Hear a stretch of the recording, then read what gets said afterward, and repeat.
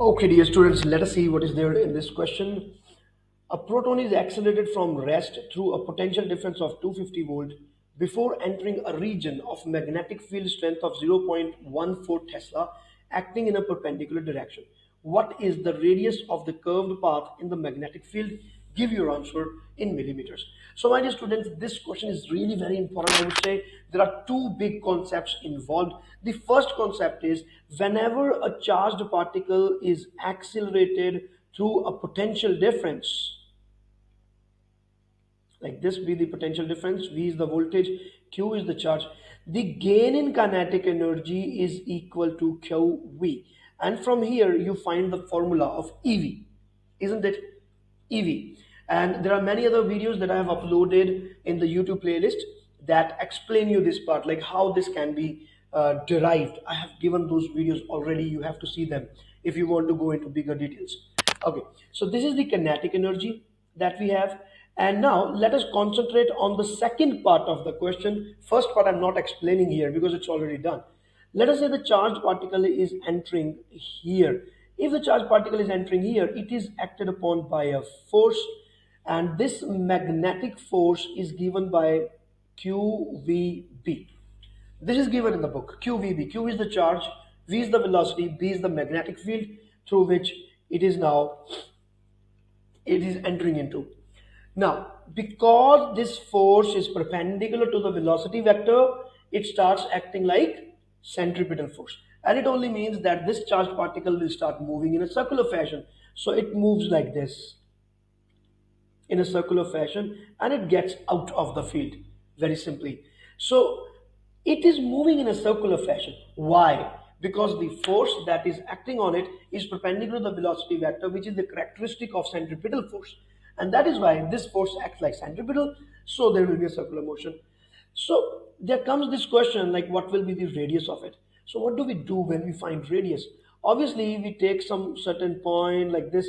This is being acted upon by the force, and this will be acted upon by the centrifugal, or you can say that this force is acting as a centripetal force.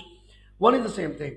At the end of the day, we are going to equate the centripetal force with the magnetic force. So the centripetal force will be mv squared by r is equal to qvp, these two forces. Here in India, we use the concept of centrifugal forces more explicitly, I would say, because it's easier for the students to understand like what is happening here. You see, this is acted upon by a force, and there is another force which is centrifugal. The centrifugal force, people, those who don't know it, is a reaction part of centripetal. Centripetal is a force which is toward the center. Centrifugal is the force which is away from the center. They are equal in magnitude, equal in opposite. Simple as it is. Now, this force is magnetic force inwards. This force is centrifugal. Obviously, they have to balance each other, isn't it? So they are balancing. Simple.